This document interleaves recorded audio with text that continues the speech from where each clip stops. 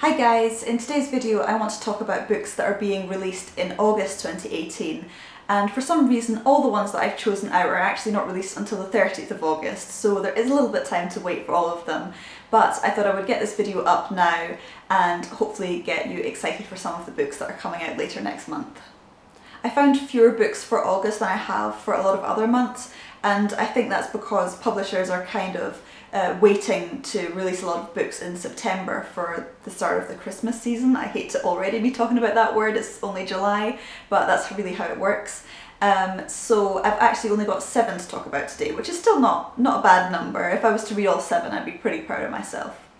I try and do a mixture of paperbacks and hardbacks as well, because I do often wait for paperbacks to come out because they're cheaper and more portable. But this month I just have one, and it's one that I've read already, but I didn't hear a huge amount about it when it came out in hardback, so I'm hoping a lot more people pick up the paperback edition.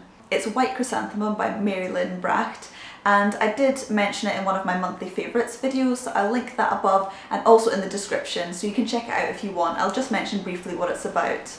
It's set in Korea in the Second World War, and it follows 2 sisters who live in a diving community on an island off the coast of Korea, and they are separated when one of them is captured by the Japanese military and sold into prostitution. So unsurprisingly, it's a very emotional book, but it was also very eye-opening and beautifully written, so I would highly recommend it. Next, onto the hardbacks, and the first one is actually an illustrated short story by Khaled Hosseini called Sea Prayer. He is of course the author of The Kite Runner and 1,000 Splendid Suns, and this book is about a family in Syria who decide to travel over the sea to seek a new life for themselves.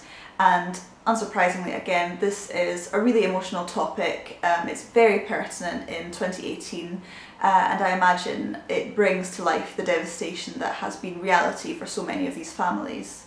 I have really enjoyed all his previous novels, and I find him to be an extremely evocative writer who deals with explaining emotion really effectively, so I do have high hopes for this one. Next is The Silence of the Girls by Pat Barker, and this one was widely expected to be on the Man Booker long list, so it's a bit of a surprise that it's not been chosen, but it sounds like a very interesting story. It's her first novel that is set in the ancient world, and it tells the story of the Trojan War from the perspective of Briseis, who was captured and gifted to Achilles as a concubine. The description of it reminds me a little bit of The Song of Achilles by Madeline Miller, which is also the story of the Trojan War told from a character who isn't Achilles. And I absolutely love that one, so I think this one will be really interesting. And she is of course a well-established and highly renowned author, so I don't think there's any chance of it not being a great book. The next one is one that has actually been longlisted for the Man Booker Prize, and it's Washington Black by Edugyan. And this one is a historical novel that is about an 11-year-old boy who is a field worker on a sugar plantation in Barbados. It's set in 1830 when the plantation changes hands, and the new owner is a secret abolitionist who wants to help this young boy seek freedom, and they end up escaping the island together. It sounds like a very ambitious novel, and I do think it will be very good considering it has been nominated for the Man Booker Prize. The next book I've chosen is actually set in a very similar time period, but a very different setting. It's 1840s Edinburgh. It's called The Way of All Flesh by Ambrose Parry, which is actually a pseudonym for a husband and wife team. The husband, Christopher Brookmeyer, is an author, and his wife, Dr. Marisa Heitzman, is an anaesthetist, and she brings her knowledge of medical history into this book. It's the story of a medical student who becomes an apprentice anaesthetist in a time where a lot of young women are being murdered in very gruesome circumstances, and this is set to be the first in a series of historical crime thrillers. I do have another Man Booker long-listed book, and I don't mean for this video to be dominated by that recent prize announcement, but it just so happens that several of the books that have been nominated do come out in the coming months, and this one is Normal People by Sally Rooney.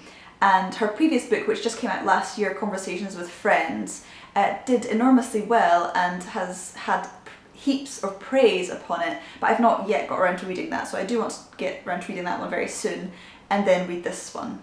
I've been hearing good things about this book already, and I've seen the marketing campaign that the publisher Faber & Faber have launched for it, and of course that's not a guarantee of quality, but I do think it sounds like it will be very good. The blurb that the publisher have put out is fairly vague, but from what I can gather, it is a love story about 2 people who grew up in the same small town in Ireland and who end up at the same university. The last one I want to mention is actually a non-fiction book, which I definitely don't read as much of as I would like, but this one definitely caught my interest. It's 21 Lessons for the 21st Century by Yuval Noah Harari, who is the author of Sapiens and Homo Deus, two other non-fiction books, respectively, about the history of humanity and the potential future of humanity, both of which I really enjoyed.